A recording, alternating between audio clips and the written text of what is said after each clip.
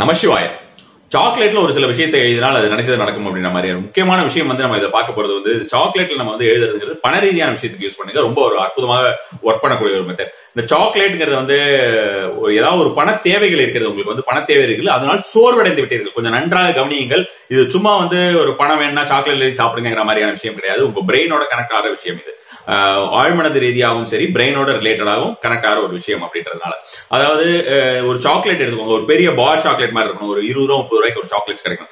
எப்பாவது உங்களுக்கு பண ரீதியான ஒரு சோர்வு இருக்கிறது, பணம் வந்து ஏதாவது ஒரு அமௌண்ட் வரணும் அப்படின்ற மாதிரி இருக்கு, அந்த அமௌண்ட் உங்களுக்கு வரமாட்டேன்றது, ஏதாவது ஒரு தடை இருக்கிறது அப்படின்ற மாதிரி. ஃபார் எக்ஸாம்பிள், ஒரு 3 நாள்ல உங்களுக்கு வந்து ஒரு 30,000 ரூபாய் பணம் வேணும், அந்த 30,000 ரூபாய் எப்படி வரும் அப்படின்றது தெரியல அப்படின்ற மாதிரியான விஷயமாக அந்த ஒரு பணம் உங்களுக்கு உடனடியாக தேவை.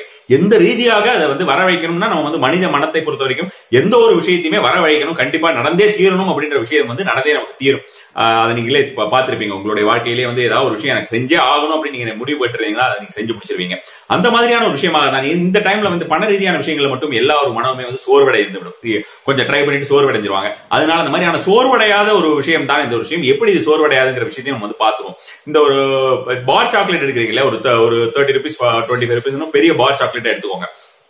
உங்களுக்கு என்ன அமௌண்ட் வேணுமோ அந்த அமௌண்ட் வந்து நீங்க வந்து இந்த சாக்லேட்ல ஏதாவது ஒரு கத்தி மாதிரியோ, இல்ல உங்களுக்கு வந்து எழுதுற ஸ்பூன்லனா உங்களுக்கு வந்து ஃபோர்க் மாதிரி இருக்கும் இல்லையா, அதுல வந்து எழுதுறதோ அந்த மாதிரியான அந்த அமௌண்ட் வந்து கார்வ் பண்ணிக்கிறீங்க. நீங்க ஃபர்ஸ்ட் ஃபார் 30,000 ஒரு பேஜுக்கு சொல்றேன் நான் வந்து 30,000 கார்வ் பண்ணிக்கோங்க. சின்ன சாக்லேட்ல கூட எழுதலாம், பெரிய சாக்லேட்ல எழுதுறதுக்கு காரணம் இருக்கு. ஏன்னா ஒரே நாள்ல வந்து இதை நீங்க என்ன பண்ண போறீங்கன்னா மல்டிபிள் டைம்ஸ் நீங்க வந்து இன்டேக் பண்ண போறீங்க.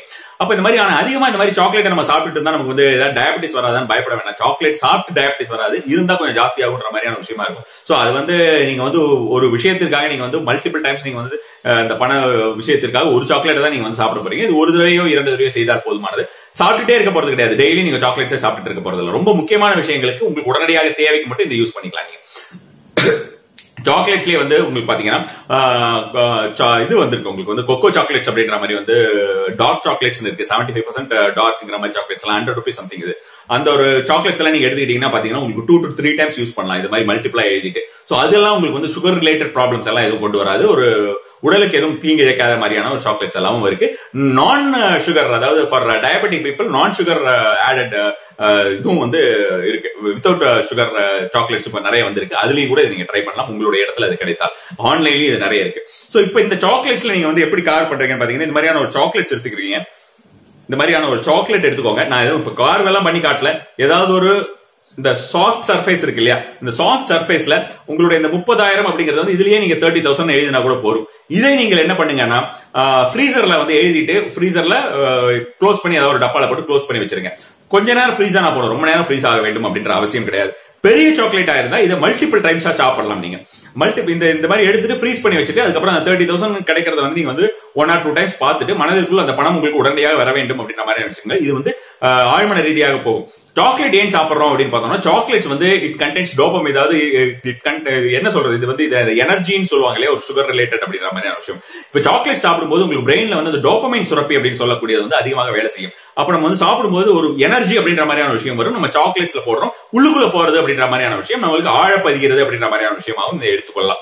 ஒரு அட்ராக்ஷன் மெத்தட்ஸ்ல வந்து இந்த மாதிரியான விஷயங்கள் தெராப்பில நிறைய கொடுத்திருக்கு, ட்ரை பண்ணி பார்த்திருக்காங்க நிறைய பேர், அது வெற்றி கிடைந்திருக்கு. நிறைய பேர் இது மாதிரியான ஒரு விஷயமாக நான் சுகர் சாக்லேட்ஸ் வந்து சாப்பிட்டு இருக்காங்க. ஸ்வீட்ஸ்ல கூட எழுதி இது பண்ணலாம். நீங்க ஸ்வீட்ஸ்ல ஏதாவது உங்க வீட்லயே கூட சுகர் ஆட் பண்ணாம பணம் எல்லாம் அந்த மாதிரி ஏதாவது பண்ணீங்கன்னா அந்த ஸ்வீட்ஸ்ல கூட நீங்க மாதிரி எழுதி பாதி பாதியா செய்யலாம். சாக்லேட்ஸ் எல்லாம் பண்ணணும்ன்ற அவசியம் கிடையாது. ஒரு எக்ஸாம்பிளுக்காக உங்களுக்கு காட்டக்கூடிய ஒரு விஷயமாக சாக்லேட்ஸ் தான் இப்ப கையில இருக்கின்றதுனா எதுவும் கார் பண்ணல, உங்களுக்கு காட்டுவதற்காக ஒரு சாஃப்ட் சர்ஃபேஸ்ல எழுதினா அது வந்து ஈஸியா எழுதிடும். இந்த மாதிரி ஃப்ரீசர்ல வச்சுட்டு இப்படி சாப்பிடலாம். ஒரே டைம்ல சாப்பிடாதீங்க, மல்டிபிள் டைம்ஸ்ல நீங்க சாப்பிடலாம்.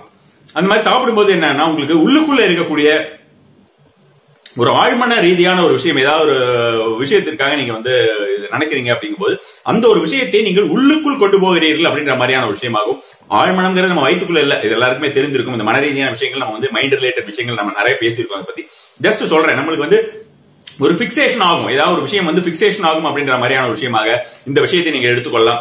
இதை ட்ரை பண்ணி பாருங்க. என்ன அமௌண்ட்டுக்காக இருந்தாலும் நீங்க வந்து எடுத்துக்கலாம். ஆனா இது வந்து நெசசிட்டின்ற மாதிரியான விஷயமாக, இந்த கண்டிப்பா இந்த பணம் தேவை அப்படின்ற மாதிரி ஒரு டிசையர், நான் சும்மா இதை டெஸ்ட் பண்ணி பாக்குறேன், எனக்கு வந்து ஒரு 1 கோடி ரூபாய் வேணும் அப்படின்ற மாதிரி எழுதி பாத்தீங்கன்னா கண்டிப்பா ஒர்க் ஆகாது. உங்களுக்கு நெசசிட்டி, இந்த ஒரு பணம் உங்களுக்கு தேவை, இந்த ஒரு டைம்குள்ள தேவைன்னா டைம் எல்லாம் நீங்க எழுதி வைக்க வேண்டாம். அந்த அமௌண்ட்டை மட்டும் எழுதி வச்சுக்கோங்க. மல்டிபிள் டைம்ஸ் இதை வச்சுட்டு நீங்க வந்து ஃப்ரிட்ஜ்ல வச்சுட்டு அப்பப்ப எடுத்து கொஞ்சம் கொஞ்சமா சாப்பிடலாம். ஒரே நாள்ல தான் சாப்பிடணும் அப்படின்ற அவசியம், அதாவது ஒரு பெரிய பார் சாக்லேட்டா இருந்தா ஒரே நாள்ல முடிக்கணும்னு அவசியம் கிடையாது. கார் பண்ணிக்கிறது ஃபுல்லாவே பெரிய சாக்லேட் எடுத்தீங்கன்னா ஃபுல்லா கார் பண்ணுங்க. 30,000 பெருசா போட்டுட்டு ஃபுல்லா கார் பண்ணுங்க. என்ன அமௌண்ட் வேணுமோ அது உங்களோட டிசைர் அமௌண்ட் எழுதிக்கலாம். 30,000 தான் எழுதணும் அவசியம் கிடையாது, பெருசா போட்டுக்கலாம். சின்ன சாக்லேட் போது உங்களுக்கு அந்த சாக்லேட் முழுசா இருக்கணும் அந்த அமௌண்டோட விஷயம். அது சாப்பிட்டுட்டு வரும்போது உங்களுக்கு பாத்தீங்கன்னா லா ஆஃப் அட்ராக்ஷன் மெத்தட்ல வந்து மிக ரொம்ப சுலபமாக இந்த ஒரு விஷயம் பண ரீதியான விஷயங்கள் உங்களுக்கு வரும். அதே மாதிரி நீங்க வேற ஸ்வீட்ஸ்லயும் செய்து கொள்ளலாம், நான் சுகர் ஸ்வீட்ஸ்லயும் செய்து கொள்ளலாம்ன்றத நான் உங்களுக்கு ஆல்ரெடி சொல்லியாச்சு. செய்து பயனடையுங்கள். நம சிவாய்.